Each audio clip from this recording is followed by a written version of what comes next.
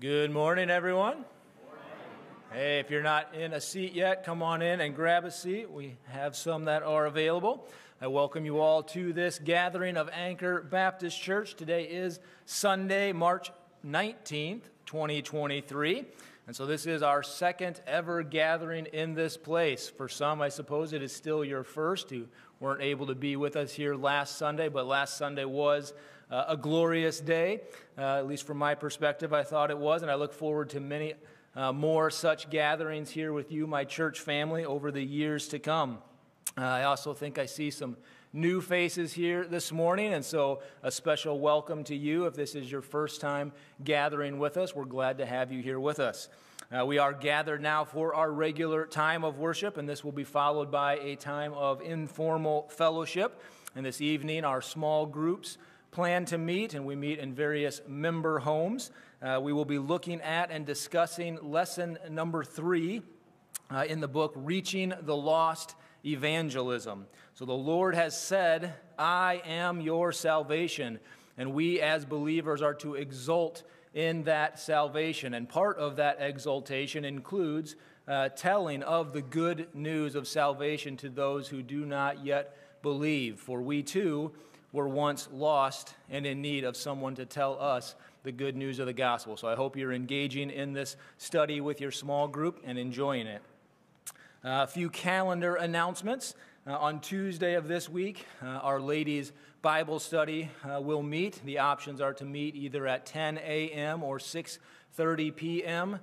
Both of those groups will meet at Leota Whiting's house.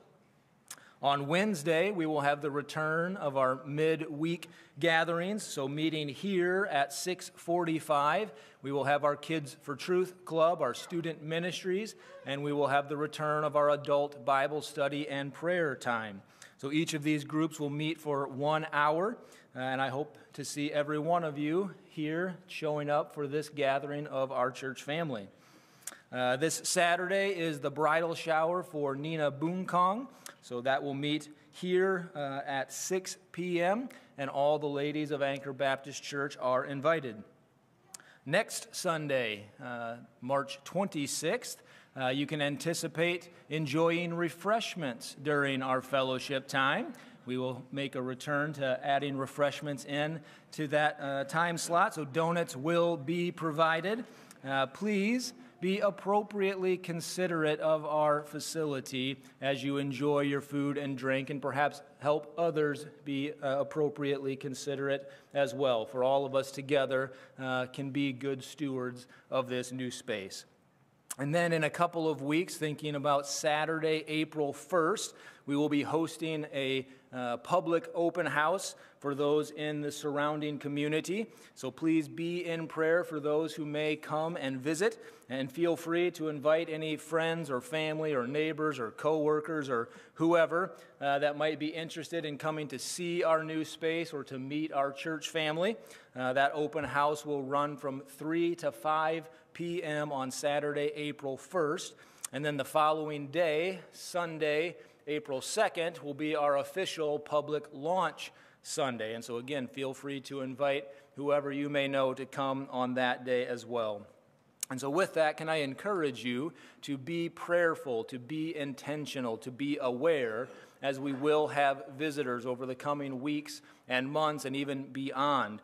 For God can and He will and He wants to use each and every one of us in the ministry of making and maturing disciples of Jesus Christ. So I hope you are as excited as I am to see what God will do in and through the people of Anchor Baptist Church, all for His glory. So let's now open up our Bibles and look to the book of Psalms. I diverted last week, so we will return to our sequential order of reading through the Psalms. So that puts us this week in Psalm 35. If you're using one of the Bibles that have been provided, you can turn to page 464. So Psalm 35, Pew Bible, page 464. So many of David's Psalms address his experience with adversity and adversaries, and so Psalm 35 is no different. And we too, at least feels like we are constantly confronted with various adversities and adversaries. But it is not the goal to necessarily avoid or escape such circumstances, but instead to be faithful through them, trusting the Lord for wisdom and faith. And I think it is a good reminder that we do not wrestle against flesh and blood, but against the evil spiritual forces in the heavenly places. So follow along as I read a portion of Psalm 35 here for us this morning. Starting in verse 1.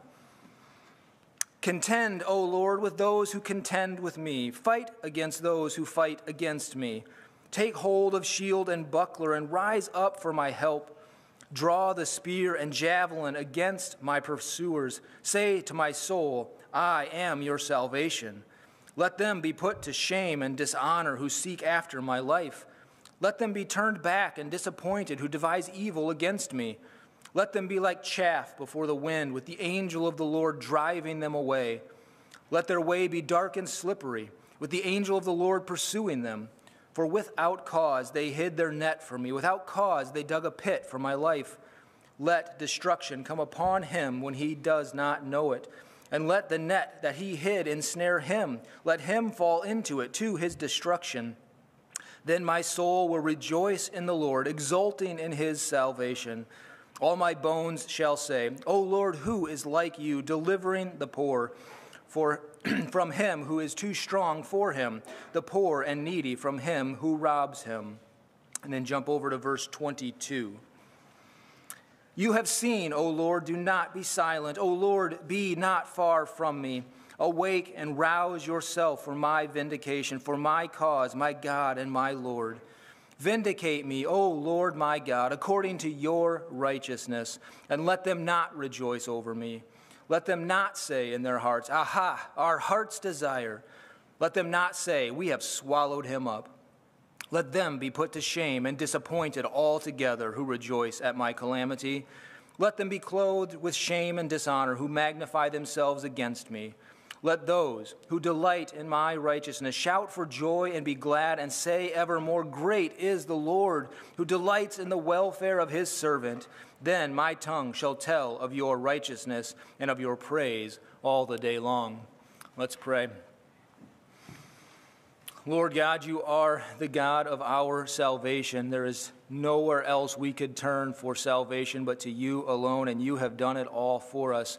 You have loved us, and you have planned for our salvation, our redemption, before the beginning of time. And God, you have accomplished this through your Son, Jesus Christ, who you sent into this world to take on human flesh and to die on the cross, bearing the full penalty for our sin, for my sin, gladly taking it upon himself, Lord, to turn away your wrath that is justly due against our sin, Lord, and to bring us back into right relationship with you, to offer us forgiveness of sins and eternal life with you forever. God, we are here to exult in our salvation, to rejoice in it, to say, Lord, that you are great and we delight in you. We delight in the welfare that you have for us as your servants. God, I pray that we would be faithful servants of Jesus Christ here as Anchor Baptist Church, that we would be faithful servants, faithful stewards even of this new space that we have, Lord, that we would continue to be about the making and maturing of disciples, that we would continue to not only preach the gospel to those who have not yet heard it or accepted it or received it for themselves, Lord, but to continue to preach the gospel to one another and even to ourselves daily, Lord, for we need the gospel above anything else. Lord, we still remain in sin and we fight against the spiritual forces of evil in the heavenlies, Lord.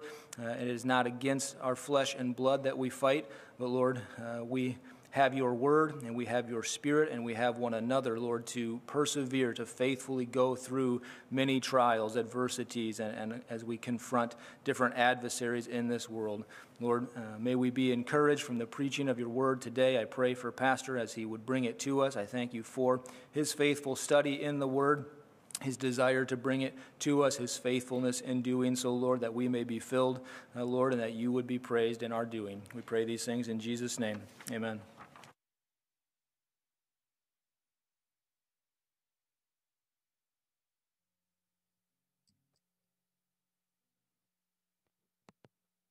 Please stand as we lift our voices together this morning.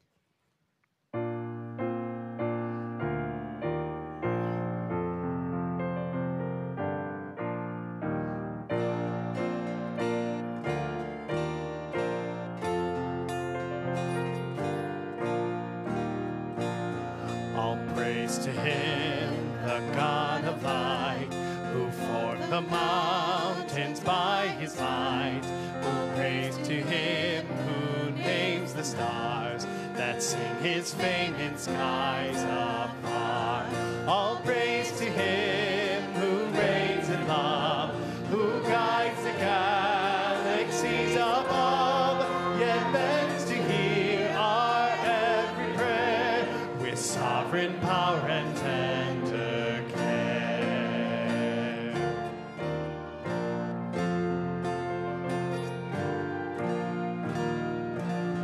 All praise to him whose love is seen in Christ the Son, the servant King, who left behind his glorious throne to pay the ransom for his own. All praise to him who humbly came to bear our sorrow, sin, and shame, who lived to die, who died to rise, the all-sufficient sacrifice.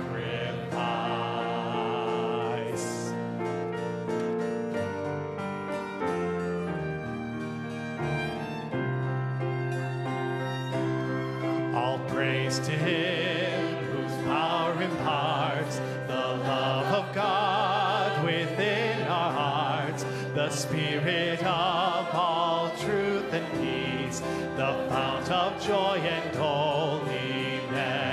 To Father, Son, and Spirit now, our souls we lift, our wills we bow, to you the triune God we raise, with loving hearts our song of praise. To Father, Son, and Spirit now, our souls we lift, our wills we bow, to you the triune God we raise, with loving hearts our song of praise.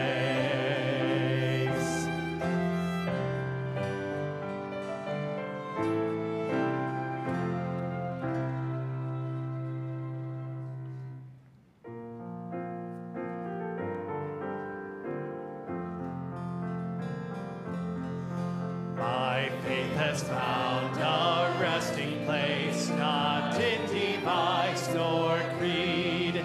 I trust the ever-living one, his wounds for me shall plead. I need no other argument, I need no other plea. It is enough that Jesus died, and that he died for me.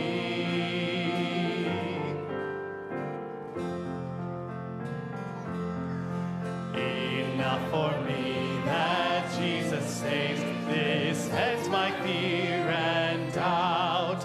A sinful soul, I come to him, he'll never cast me out.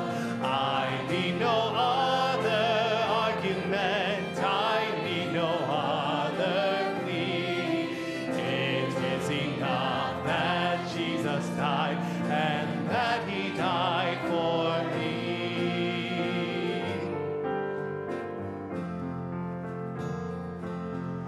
My heart is leaning on the word, the living word of God.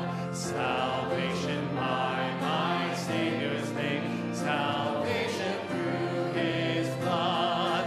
I need no other argument, I need no other plea. It is enough that Jesus died, and that he died for me. Amen. You may be seated.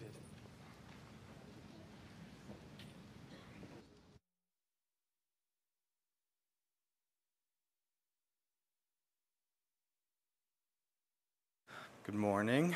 If you would turn in your copy of Scripture to Matthew chapter 10. If you are reading from the Pew Bible, it is on page 814. 814. We will start in verse 1 and read the whole entire chapter. So Matthew chapter 10, starting verse 1. And he called to him his 12 disciples and gave them authority over unclean spirits to cast them out and to heal every disease and every affliction. The names of the 12 apostles are these: first, Simon, who is called Peter, and Andrew his brother, James the son of Zebedee, and John his brother, Philip and Bartholomew, Thomas and Matthew the tax collector, James the son of Alphaeus and Thaddeus, Simon the Zealot, and Judas Iscariot, who betrayed him. These 12 Jesus sent out, instructing them, "Go nowhere among the Gentiles, and enter no town of the Samaritans, but go rather to the lost sheep of the house of Israel. And proclaim as you go, saying, The kingdom of heaven is at hand. Heal the sick, raise the dead, cleanse lepers, cast out demons. You received without paying, give without pay. Acquire no gold or silver or copper for your belts, no bag for your journey, or 2 tunics or sandals or staff, for the laborer deserves his food. In whatever town or village you enter, find out who is worthy in it and stay there until you depart. As you enter the house, greet it, and if the house is worthy, let your peace come upon it. But if it is not worthy, let your peace return to you. And if anyone will not receive you or listen to your words, shake off the dust from your feet when you leave that house or town. Truly, I say to you, it will be more bearable on that day of judgment for the land of Sodom and Gomorrah than for that town. Behold, I am sending you out as sheep in the midst of wolves, so be wise as serpents and innocent as doves. Beware of men, for they will deliver you over to courts and flog you in their synagogues, and you will be dragged before governors and kings for my sake, to bear witness before them and the Gentiles. When they deliver you over, do not be anxious how you are to speak or what you are to say, for what you are to say will be given to you in that hour. For it is not you who speak, but the Spirit of your Father speaking through you. Brother will deliver brother over to death, and father his child, and children will rise against parents and have them put to death. And you will be hated by all for my name's sake, but the one who endures to the end will be saved. When they persecute you in one town, flee to the next, for truly I say to you, you will not have gone through all towns of Israel before the Son of Man comes. A disciple is not above his teacher, nor a servant above his master. It is enough for the disciple to be like his teacher, and the servant like his master. If they have called the master of the house Beelzebul, how much more will they malign those of his household? So have no fear of them, for nothing is covered that will not be revealed, or hidden that will not be known. What I tell you in the dark, say in the light, and what you hear whispered, proclaim on the housetops. And do not fear those who kill the body, but cannot kill the soul. Rather, fear him who can destroy both soul and body in hell. Are not 2 sparrows sold for a penny? Are not one of them will fall to the ground apart from your Father? But even the hairs of your head are all numbered. Fear not, therefore, you are more valuable than many sparrows. So everyone who acknowledges me before men, I will acknowledge before my Father who is in heaven. But whoever denies me before men, I will also deny before my Father who is in heaven. Do not think that I have come to bring peace to the earth. I have not come to bring peace, but a sword. For I have come to set a man against his father, and a daughter against her mother, and a daughter-in-law against her mother-in-law. And a person's enemies will be of those his own household. Whoever loves father or mother more than me is not worthy of me, and whoever loves son or daughter more than me is not worthy of me, and whoever does not take his cross and follow me is not worthy of me. Whoever finds his life will lose it, and whoever loses his life for my sake will find it. Whoever receives you receives me, and whoever receives me receives him who sent me. The one who receives a prophet because he is a prophet will receive a prophet's reward, And the one who receives a righteous person because he is a righteous person will receive a righteous person's reward. And whoever gives one of these little ones even a cup of cold water because he is a disciple, truly I say to you, he will by no means lose his reward. May the Lord bless the reading of his word.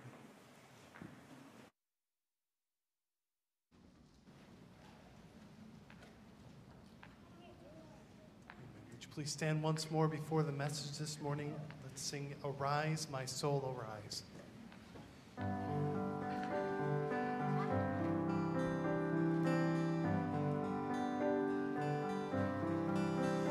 Arise, my soul, arise, shake off thy guilty fears, the bleeding sacrifice in my behalf appears. Before the throne my surety stands, before the throne my surety stands, my name is written on his hands.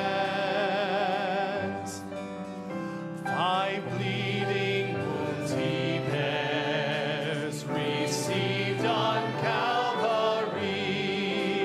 They bore effectual prayers, they strongly plead for me. Forgive him, oh forgive, they cry. Forgive him, oh forgive, they cry. Nor let that ransom sinner die. The Father hears him pray, his dear anointed one. He cannot turn away the presence of his Son. His Spirit answers to the blood. His Spirit answers to the blood and tells me I am born of God.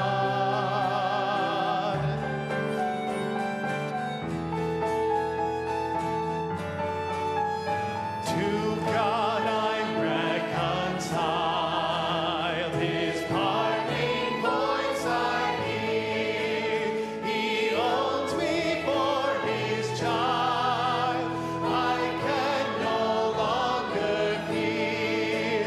With confidence I now draw nigh, with confidence I now draw nigh, and Father of a Father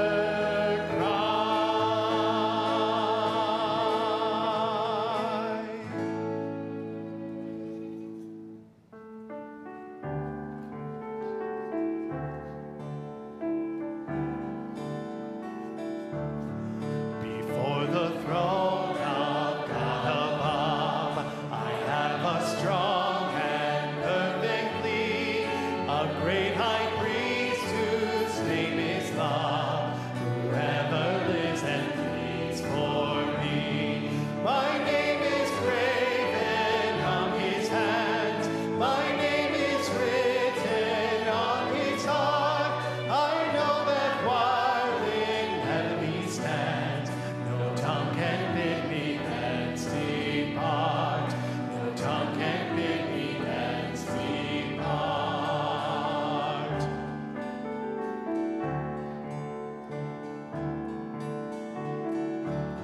When Satan tempts me to despair and tells me of the guilt within, upward I look and see him there, who made an end to all my sin. Because the sinless Savior died, my sinful soul is counted free. For God the just is satisfied to look on him and pardon me, to look on him and pardon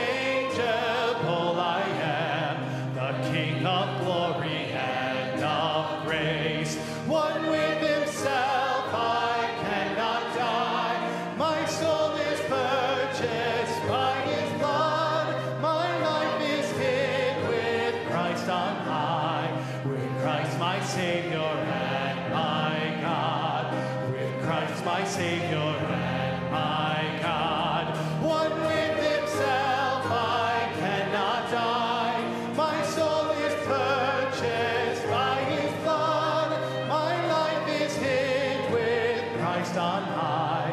With Christ my Savior and my God. With Christ my Savior and my God. Amen. Thank you for your singing. You may be seated.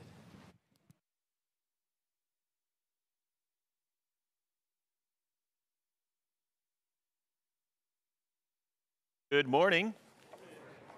Take your Bibles, if you will, open to the book of Psalms again.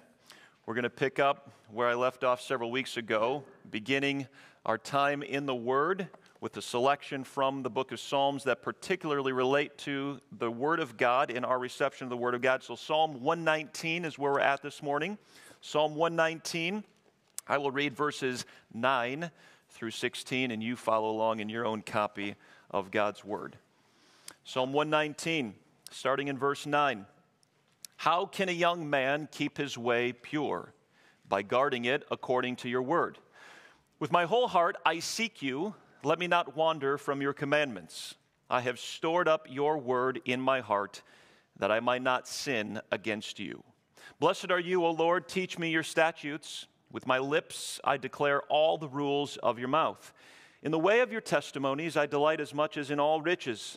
I will meditate on your precepts and fix my eyes on your ways. I will delight in your statutes. I will not forget your word. Is that true of you today? I trust it is. Father, thank you so much for your word. I pray, Lord, you would work in each one of our hearts, our lives, our thinking processes, the way we live, that we would be able to not only say, God, make this true of me, but it is true of me, that I delight in your word even more than riches. God, we do pursue many things in life, and many of the pursuits that we do have are not bad pursuits. But when they are ultimate pursuits and they take over what ought to be there, Father, then they are bad, then they are wrong. So Lord, I pray that you would work in our lives so that your word takes priority. So your word which draws us to understand our great God, understands how to live in this life. Father, thank you, even as over the last several weeks, months, that we have been looking at the book of Genesis. We understand the foundation of all things. You are the creator of all things. You've made me. You've made us. And Father, I pray that this would not simply be, yeah, we know this, but this would truly function as the foundation for how we view, how we treat all other human beings, the way we handle life. God, may your word truly be the foundation of the way we exist.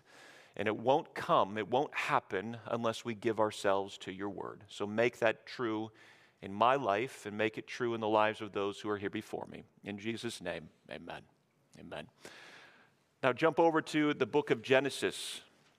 If you're visiting with us today, we have been in a sermon series through the book of Genesis, and we're not out of chapter 1 just yet. We have been in it several weeks, and Lord willing, today we will finish chapter 1 and then jump into chapter 2 next Sunday. That's the plan. I remember when I was young, I think I was probably about 7 years old. That's about what I can remember. 7 years old, I was lying awake at night, and I was thinking about questions like this. Now I was 7 years old, right? This could be a part of my weirdness. As a 7-year-old, I was asking myself these questions. Who am I? What does it mean to be me? Is it possible to even not have self-awareness and still exist? At 7 years old, I was asking those questions, laying in bed at night, awake, thinking. Now, granted, this came from the same kid who, about that same time in my life, wanted to stay up all night long just to see what it was like. So I literally did that. One night, I just sat up in bed, stayed right in my bed, and stayed awake all night long just to see what it was like. Counted the cars going past her house, listened to all of the commotion going on. Yeah, what a nutball I am, right? I didn't get out of bed at all. I just stayed in bed. So as you think about these sorts of questions, these are what philosophers call the big questions, and they truly are the big questions. Whether you are any 7-year-olds right now? 7-year-olds? 8, 9, 10, 11, 12, 13, 14? We're going to stop. Ben and Joe at the same time. Do you ask yourself these questions? These are the big questions of life. Do you ask yourself these questions? Believe it or not, whether people realize it, everybody is working through essentially these questions every single day. A lot of what goes on in our world right now really comes down to these questions. Who am I? What does it mean to be me? Is it possible to abandon self-awareness? Now, granted, some people, especially in junior high, need a little bit more self-awareness, but we won't talk about that right now, right? Is it possible to not know I'm me? And to think about all of these things, it's really self-evident as we think about the big questions of life. At some point or another, likely we feel our own relative insignificance. How many of you have gone to either the Grand Canyon or been outside on a beautifully starry night and you can see millions of stars, though you can't count millions of stars, and you feel something of your own relative insignificance? I am dinky. I am puny. And yet, probably simultaneously, you have that feeling while at the same time you're like, well, I've got to matter somehow. I've got to have some significance. I want some significance. We as believers, if you're a believer in Jesus Christ, we know the answers to these dilemmas. And it's not because we fashioned them on our own. We didn't come up with them on our own. They're not human constructs. God has told us in His Word. He has given us His Word, the truth. Who are you? Are you something? Can you even know? Does it even matter? As I've alluded to at different points, these sorts of questions are near the center of all sorts of pursuits by humans in human society right now. The Bible, because it is not only true, but is the truth, right? That's a very important distinction to make. It is true. Everything it says is true, but it is also the truth. The standard by which we hold everything to, right? Keep that in mind. The Bible, because it is not only true, but is the truth, is the final authority on such big questions of existence. And as we're seeing in our present sermon series, Genesis is both the place to start, and it also provides the foundation for right thinking about such big questions. So, right thinking regarding who I am. You want to know who you are? Well, just look in a mirror. No, that's not how you know who you are. You look in the mirror of God's Word. Then you will find out who you are.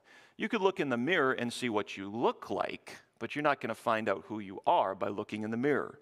Big questions like who I am in relation to God. The Bible is what you need to understand that. Who I am in relation to all other humans, and who I am in relation to all other living creatures. The Bible is the foundation for rightly understanding all of those things. So thus far, what we can conclude so far regarding who I am a created being, thus I am not God. That is an important distinction to make. The two statements are true together. I am a created being, and therefore I am not God or a God. Second, I am human. Thus, I am not an animal. Another careful distinction to make. This is what God's Word says. Third, I am either male or female. Thus, I am not self-determining. Caught you on that one, didn't I? Right? Because you are either male or female, and that is who you are by God's created design, therefore you don't determine who you are. Well, hold on just a second. I don't like the sound of all of that. You know what God would say to that? Tough. That's what I made you. I made you who you are. Deal with it. Ugh, I don't want to deal with it. Everybody else has been dealing with it all my life. Yeah. God's Word is what you need to deal with it properly. It really is. So you can see the diagram. I had to do another diagram here. And you can see the diagram, I think, helpfully depicts the balance that is true about human beings. So humans are not gods, and yet we are uniquely connected to God in a way that nothing else is. And so you have the arrow coming back to man. but we are like God, being made by God in his image. Hold those two truths together in balance. Similarly, on the other side, humans are not animals. We are not. We are not mammals. We are not animals. We are not the animals at all. And yet, the arrow coming back, we are like animals, being made by God as living creatures. So in the same fact that God made us like he made the animals. So these are very significant truths to hold, and they form the foundation of understanding myself and my relationship to the world. Remember, the most succinct truth regarding humanity's fundamental distinction as humans is that we have been made by God in his image. We are made uniquely in reference to him. So, a couple of summary statements. As a result, we resemble him and we are to represent him or reflect him. We resemble God and we are to reflect him, and thus we represent him to those around us, and we relate to him and other things or other beings made in his image. This is foundational, which means it doesn't cover the entire landscape of what it means to be human. Certainly, if you only had the book of Genesis, you would be missing the other 65 books of the Bible. That's what that means, right? And in the other 65 books of the Bible, you have a full picture of what it means to be human, especially a human who is now a sinner who needs redemption in Jesus Christ. But with Genesis, and especially Genesis 1 and 2, you have the foundation for all of that. So that's what we're saying when we're talking about the foundation. It provides the basis upon which everything else is built, which forms our foundation again for how we view or see and treat ourselves and all other human beings. So here's a little experiment, okay? Work it out like this. Look around the room right now. No joke. Actually, look around the room. Look next to you, either side of you. If you can, peer behind you without straining your neck, right? Who is different from you? Different age, different capabilities, different gender, different physical features, different personality, different developmental stages, right? Did you already start seeing some differences out there? So here's the experiment. You have some blanks on your sermon handout. Actually write something down, and I will tell you what to write down. The first blank is a person's name who is around you in this room who is different from you. Write that person's name down right now. It can be their first name, that's fine. It could be Bob. It could be not Larry, but it can be something else that's actually present in this room right now. If your name is Larry, then it could be Larry. That's fine, right? So in the first blank, put somebody else's name in this room that is different from you. Second blank, put their difference there in that blank. Okay? Third blank, write that same person's first name. And then fourth blank, write that same person's name again. So it should be something like this. Though person's name is different from me in their person's differentness, because person's name is a human and therefore is made in the image of God like me, then I should treat person's name as God intends for me to treat someone who is made in his likeness. Does that make sense? Now, this is a somewhat silly little experiment, but it actually personalizes what we're talking about here. In this room, I don't know how many people we have, but let's just say roughly 100, 115, whatever, okay? We have a range of 115 different realms of differences, right? What does it mean to look at those differences rightly?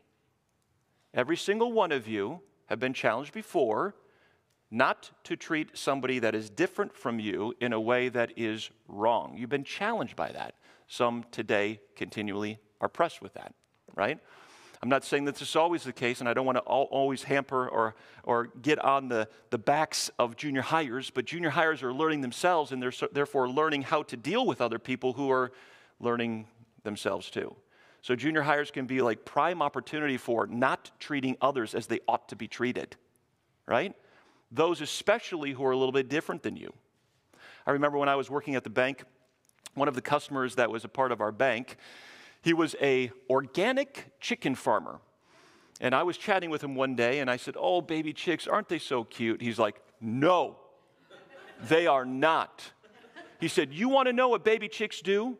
They see different in some other chick, and they all gang up on that chick, and they peck it to death and eat it. Here's your baby chick back, right? And guess what? I've heard that sort of story time and time again, right? That's what junior hires are like sometimes. They see difference, no matter if it's a good difference or not, and they peck at it constantly. Now, expand that just a little bit more. What if the junior high spirit doesn't stay in junior high? What if it doesn't grow up? Then you have churches full of the junior high spirit. Can I say shame on you? Can I say that? Shame on us if that's the case. But guess what? What's going to correct that is a biblical worldview. What's going to correct that is viewing everybody through the lens of Scripture. And yet in our normal day-to-day, we don't do that. And we need to. We absolutely need to. James 3, verses 7 through 9. For every kind of beast and bird, of reptile and sea creature can be tamed and has been tamed by mankind. You see the dominion and the subduing that man has there, right? But no human being can tame the tongue. It is a restless evil, full of deadly poison.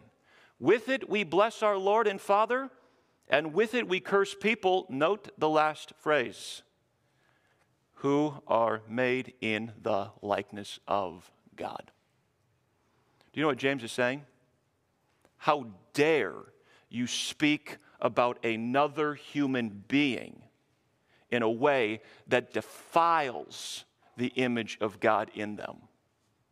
Now, there are a lot of scenarios in life that make working through the dilemmas and the nuances of all of this in one-to-one relationships a little bit challenging. Could I ever discipline somebody? Can I ever say that they're a fool? Yes, those are scenarios we can work through. But by and large, you better be very careful as you think about our tongue, how we speak to and about other human beings who are also made in God's likeness. Next question. How is man or humanity like God? I'm going to jump ahead to chapter 2 very briefly and summarize what we even see in chapter 2 about the ways in which we are like God as humans, okay? So like God, man works and keeps the creation, and he also rests. God does that. He works and keeps, and he rests. We'll talk more about that later on. Chapter 2, verse 15. Like God, man distinguishes between right and wrong and reasons. We do that like God does. Chapter 2, verses 16 through 17. Like God, man names and orders creation.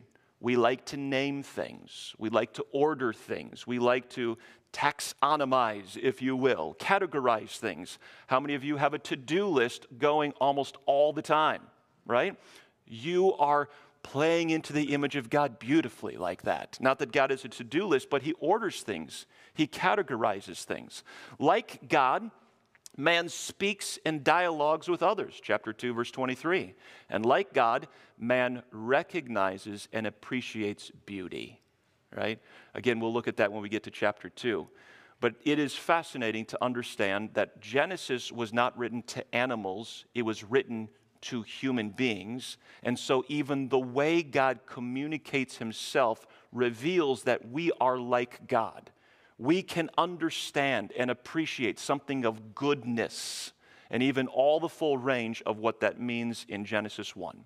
So that was a bit of review from last week and the last couple of weeks. Let's just jump back into the text, pick it up in verse 28. I'm going to read actually starting in let's start in verse 24 and read through the end of the chapter. Okay? And God said, let the earth bring forth living creatures according to their kinds, livestock and creeping things, and beasts of the earth according to their kinds. And it was so. And God made the beasts of the earth according to their kinds, and livestock according to their kinds, and everything that creeps on the ground according to its kind. And God saw that it was good.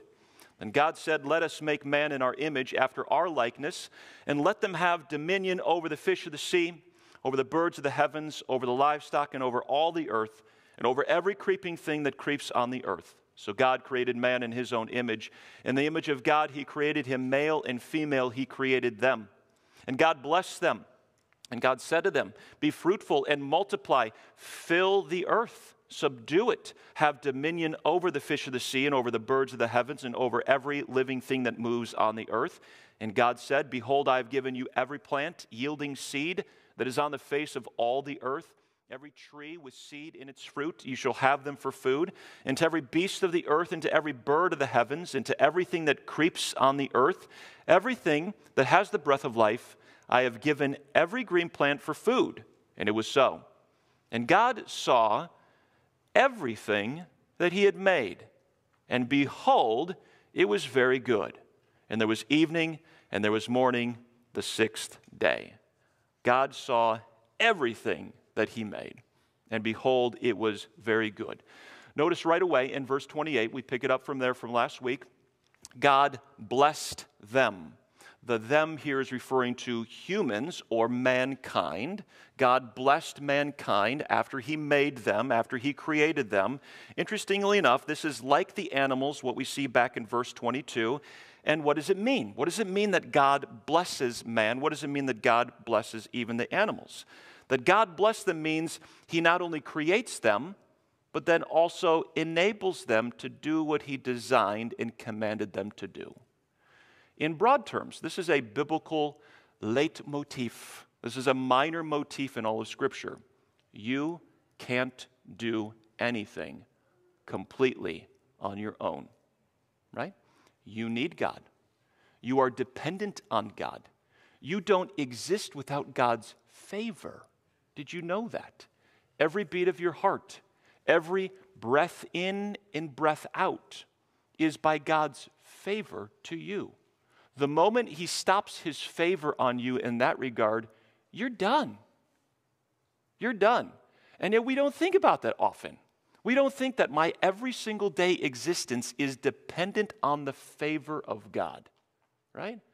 And yet this should cause us a little bit of tempered sobriety when we think about what does it mean to be a human being living the existence that God has designed for me. And yet we get all arrogant and cocky and like, I'm my own man. I've got this. Oh, sure you do, right? You only exist by the favor of God. That's what blessing means here. God enables the human beings, along with the animals, to do what he's designed them to do.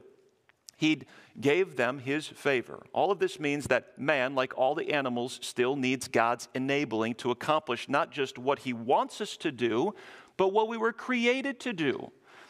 Waltke says this, blessing enables God's creatures to fulfill their natures and to live in their element. Every single day. Every single day. So God blessed them, and then notice the next phrase, God said to them. Now, if we were reading this all in one section and working through it all in one sermon, which is kind of tricky, you would notice a subtle yet rather significant change.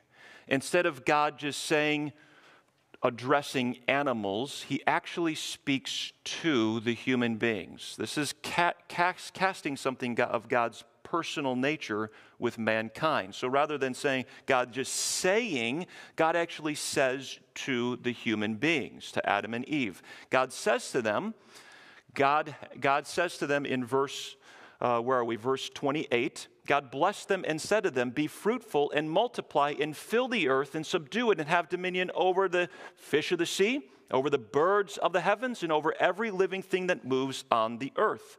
God has been speaking throughout, right? He's been speaking throughout Genesis 1. That's why I've put in bold each time when God addresses his creation, when God speaks. There's a strong emphasis in Genesis 1 that God is not only a speaking God, but he acts through his speech. God's word is powerful. He is very clearly a talking God.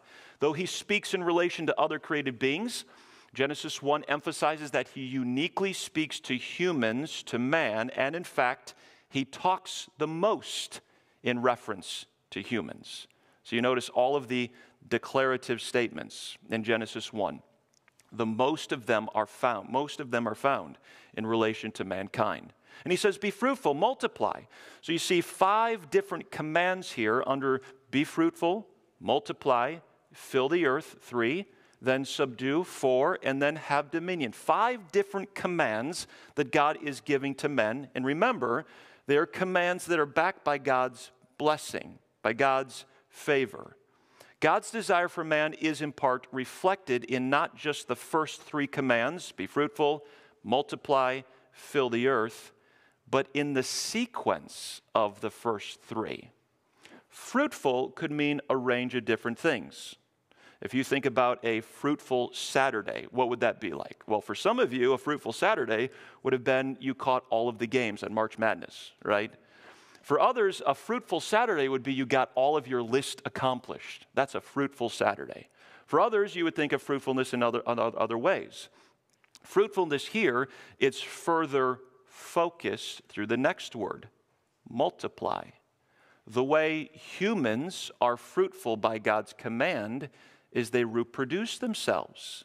And that's further focused on the filling. What is the goal of the be fruitful, multiply, fill the earth? Filling the earth is the goal for men to be fruitful. God wants human beings, at least by Genesis 1 account, he wants human beings to be all over the earth. He wants human beings to populate the earth. And we're going to see fully in chapter 2 what exactly that entails. There's a working and keeping element to all of that, which is embedded in the dominion of man, in his multiplying and his filling the earth. So that is the sequence. So you have, he wants man to be fruitful. What does that mean practically? It means for man to multiply himself. And why does God want man to reproduce himself? So that he might fill the earth. Notice this, the second 2 commands, subduing and have dominion, are not simply 2 additional commands. They function to some degree as the reason for the first 3. Now imagine the world is the way it is in Genesis 1. Size-wise, it's massive. There's a lot of land, there are a lot of animals, and God creates how many human beings at first? 2, right? God has said, I have created man in my image, and a direct consequence of him being like me is that he's going to reign and rule over the earth. Yeah, that's a big job for 2 people, right? What if it was just 2 people all the time? How many of you have cats or dogs, right? Or critters in your house? You start adding more and more critters to your house. And what happens? It takes a little bit more and more to try to manage those critters. At least I think it does, usually. If you're a farmer and you have some cows or you have some pigs, I know farmers don't call them pigs, but you have cows or pigs or you have sheep, what happens when you add more? It takes that much more to manage them.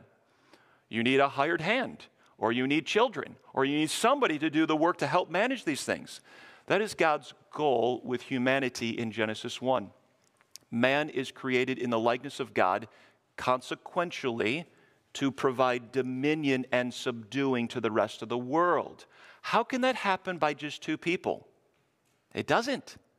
So man says, get to work, have kids, raise them, and they also can be good gardeners. They can be good managers of the world. This is a sidebar, right? I still believe that Genesis 1 foundationally is still apropos today. We're going to talk more about that when we get into chapter 2. But this is the sidebar. Every mom and dad, if God blesses you with kids, you should keep this in mind. What is God's desire for my kids? Not firstly, what is my desire for my kids? What does God have for them as image bearers? Does he not also want them to be good domain dwellers, to know how to provide good dominion for those things that God has given to them? Right? That's just a brief sidebar. We could take that a long ways down the road, but we're going to pause right there. So we think about God's desire for mankind, and further he says beyond that, behold, I have given you every plant yielding seed that is on the face of the earth, and every tree with seed in its fruit. You shall have them for food. Again, think about this. God blessed them. They don't exist without God's favor, but even beyond that, they don't exist without God providing for them. We need God, right? We need what God gives to us. It is an astonishing thing, if you stop and think about it, how weak you and I are that we need food. We don't think of it in terms of weakness, but it is. We are not self-sufficient. We aren't. Men like food. At least most of us do, right? We don't think of food as a weakness, but as a strength. Look at how much I can put down. Yeah, look at how much you need God, really, is another way to put it. And then think about how hard it is to back off of food. Look at how much you still need God for self-discipline, right? God provides for his creation. He says, all of the plant-yielding seed, every tree with seed in its fruit, you shall have them for food. Scripture in Genesis 1 does not say at this time that meat was prohibited, but by implication, even taking into account Genesis 9, it appears that the first humans, Adam and Eve, didn't eat meat. Now hold that thought because we will get to Genesis 9, all right? That brings a whole different change into the works. But God provided what man needed to keep going through the plant life, right?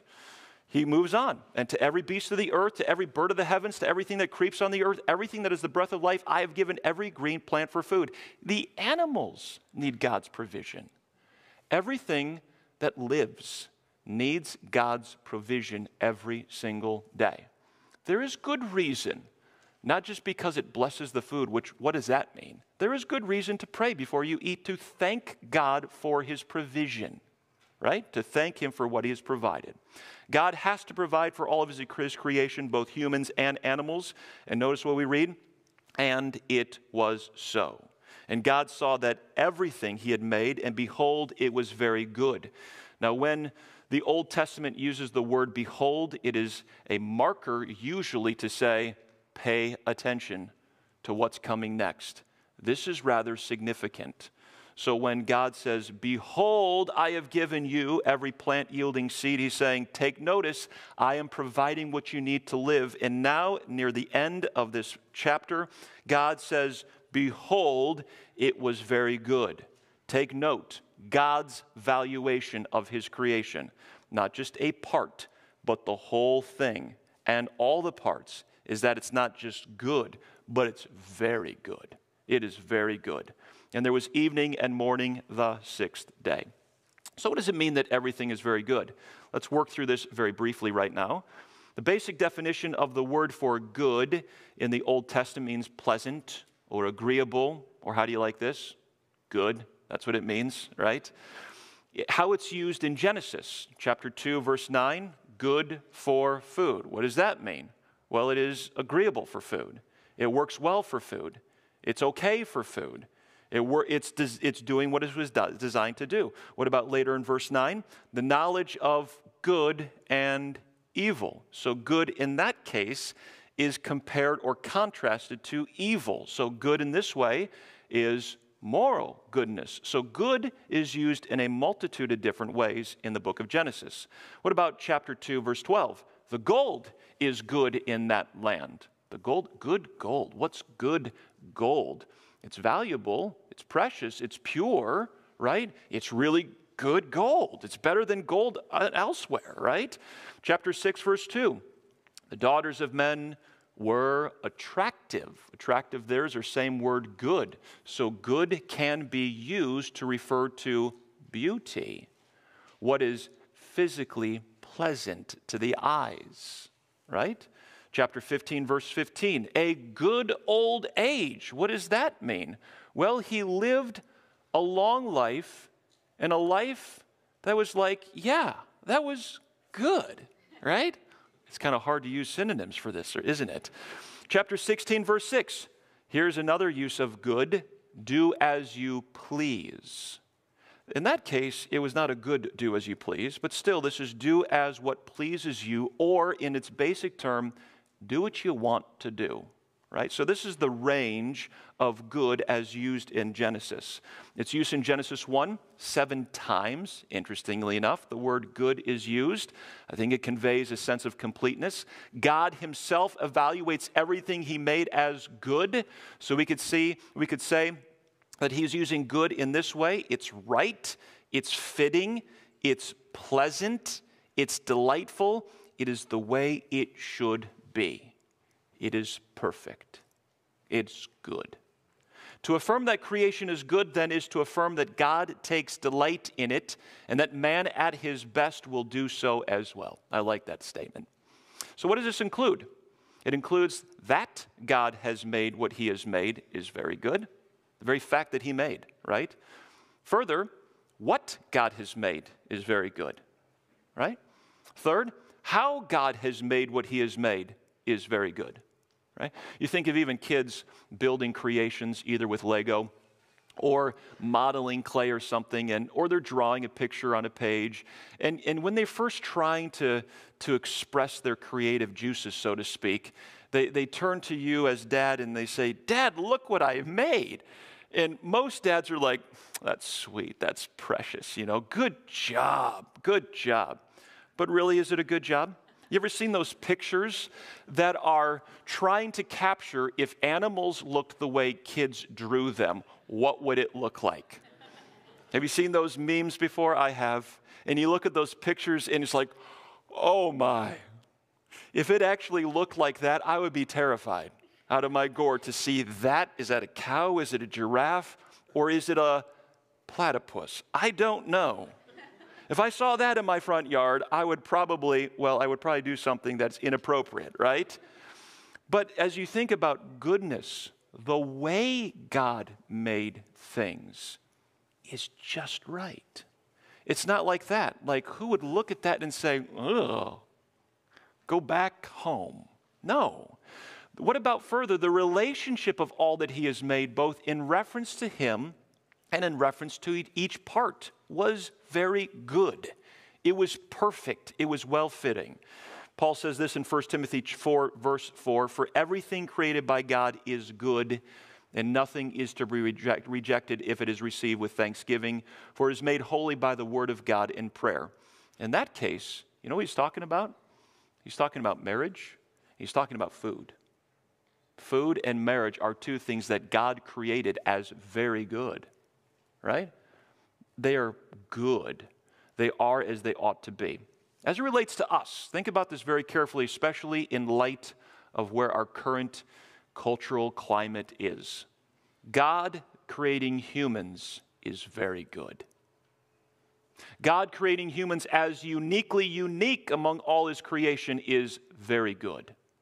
God creating humans uniquely to relate to him is very good. God creating humans uniquely over all the other creatures is very good. God creating humans as male and female is very good. God creating humans and entrusting them with his word is very good.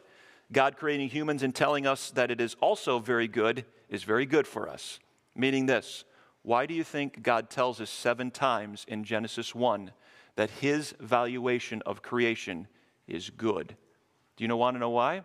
Because we are goodness barometers. We know goodness. Now, Genesis 3 forward, all of that gets strangely distorted. But mankind was designed by God to acknowledge goodness and to appreciate goodness. Another sidebar, we'll put it over here this time. As those who are still made in God's image, you ought to love God's creation. You ought to grow in your appreciation for the embedded beauty God has in his created world. Doesn't mean you have to love Ranger Rick like I did when I was a kid, but it does mean you should push yourself to appreciate created beauty.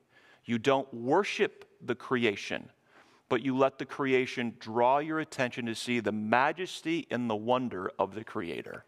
Every single time you learn more and more about God's creation, it should compel you to say, wow, this is so cool, God, that you have made this. And even thousands of years later, distorted as it is by the fall, it is still phenomenal. It is so cool.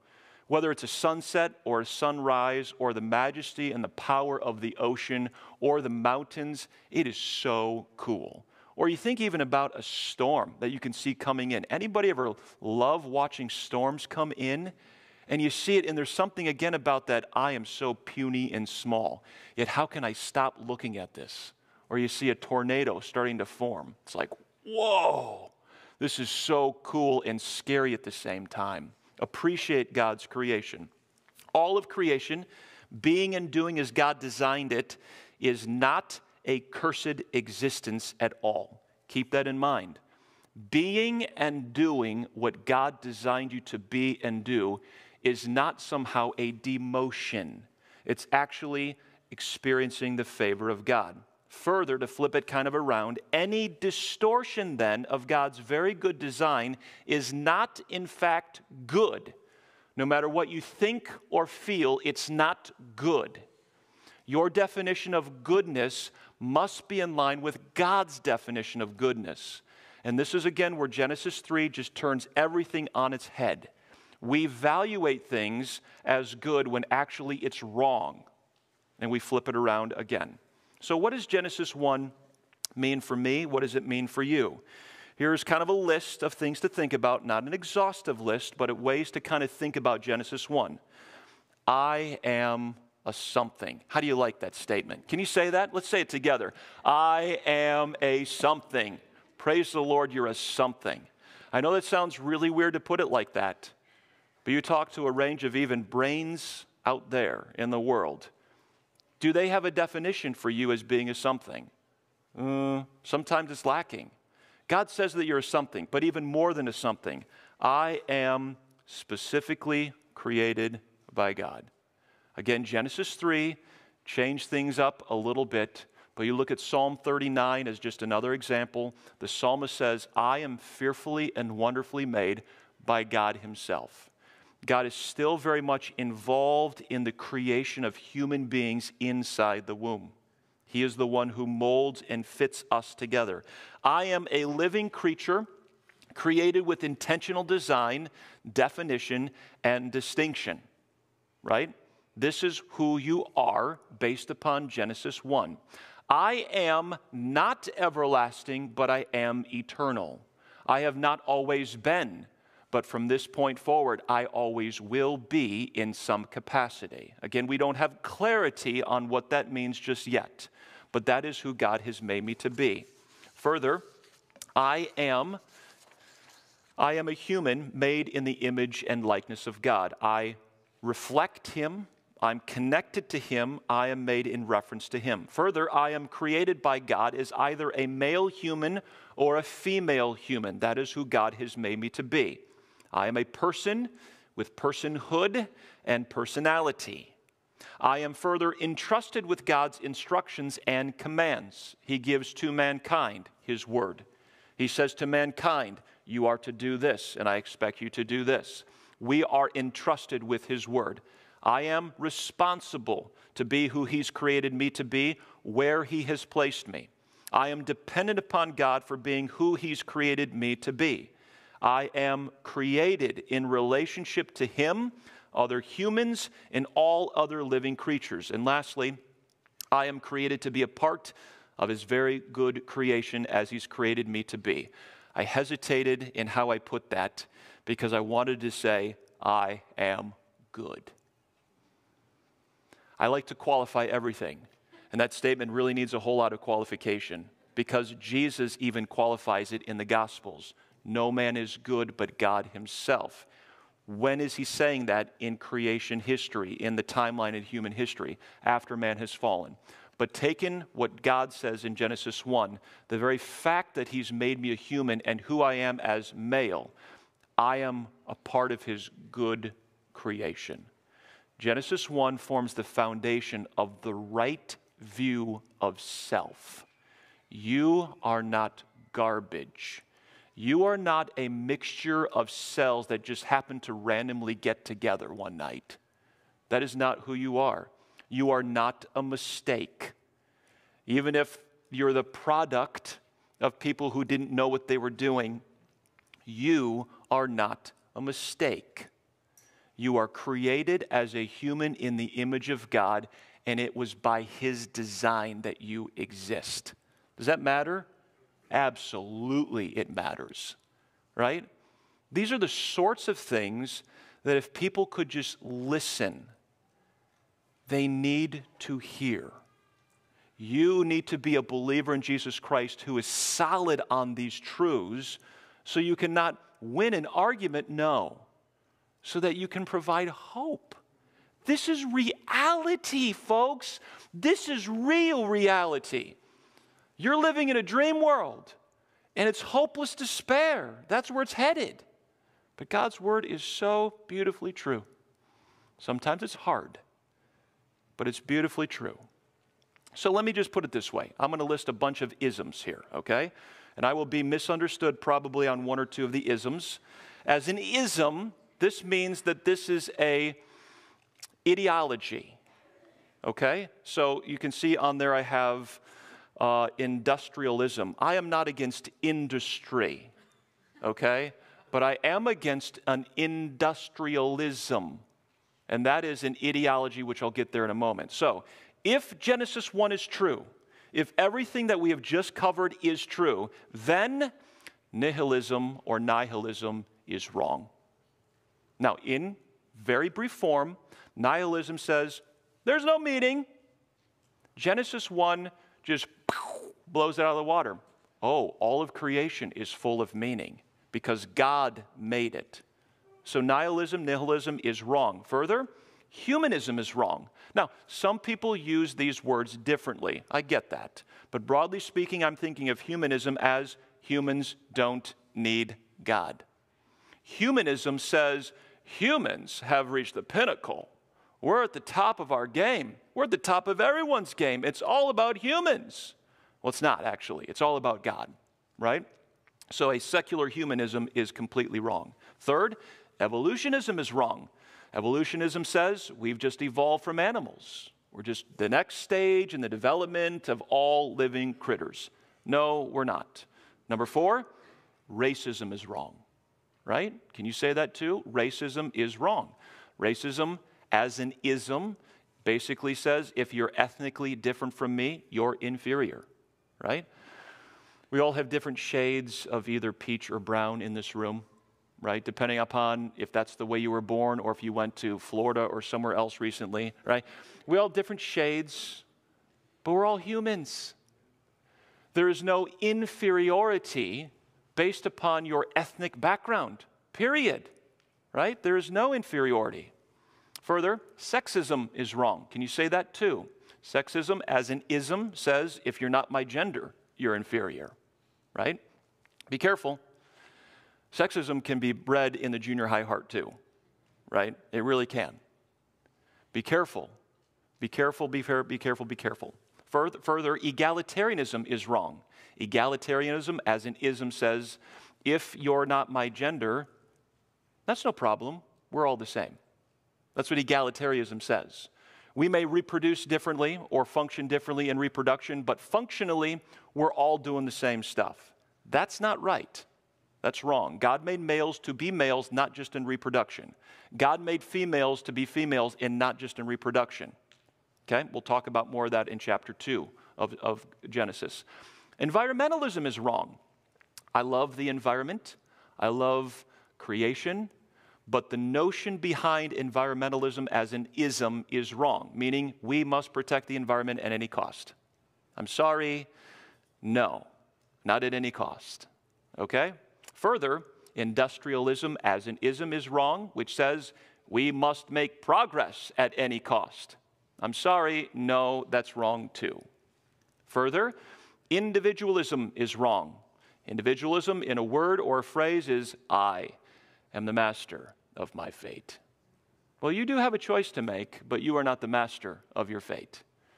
Right now, we're living in a time of the triumph of the individual, right? Further, collectivism is wrong. Collectivism as an ism is the group is always right. No, the group is not always right. One good reason why the church is not technically a democracy, right? Further, fatalism is wrong. Fatalism says, what's the use? It's all not worth it anyway. And then lastly, indeterminism is wrong. As an ism, it is saying that everything is subject to chance. There is no real chance when it comes to understanding the God of the universe. Now, from our perspective, some things seems like, wow, that just happened, like the roll of the dice. But guess what? The God of the universe is in control of all things, even the roll of the dice. That's what Proverbs says. I trust that you will be greatly shored up as you think about the foundation of what it means to live as a human being made in the image of God. And this is only chapter 1. We've got chapter 2 to cover too, and that's coming. God, thank you so much for your goodness to us. Thank you for your word. I do pray, Lord, that your word would be precious to us, that we would take delight in it, but not simply as something we take delight in. I pray that we would know it, that we would understand it, that we would regularly make use of it to form the way we think, the way we see, and the way we act. And may you be glorified in all of the doing. In Jesus' name, amen.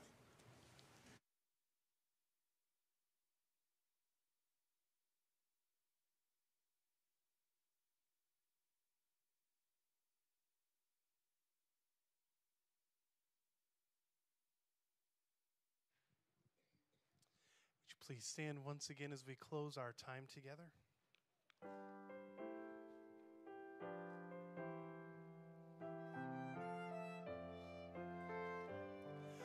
O great God of highest heaven, occupy my lowly heart. Own it all and reign supreme. Conquer every rebel power. Let no vice or sin remain that resists your holy war. You have loved and purchased me. Make me yours forevermore.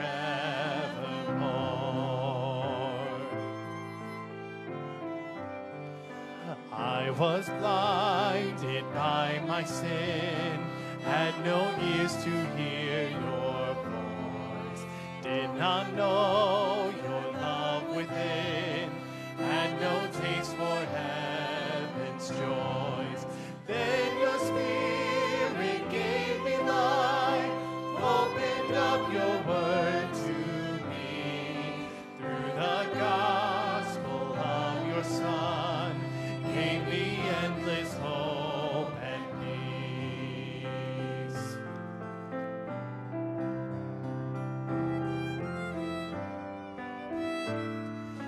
Help me now to live a life that's dependent on your grace. Keep my heart and guard my soul from the evils that I face. You are worthy to be praised with my every thought and deed.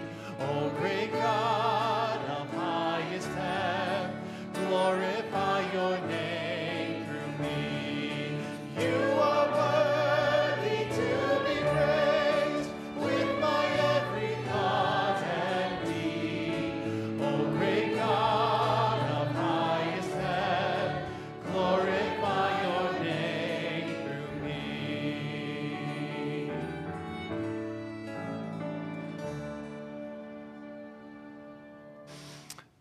Second Sunday, here we are. Isn't this great? It's fantastic.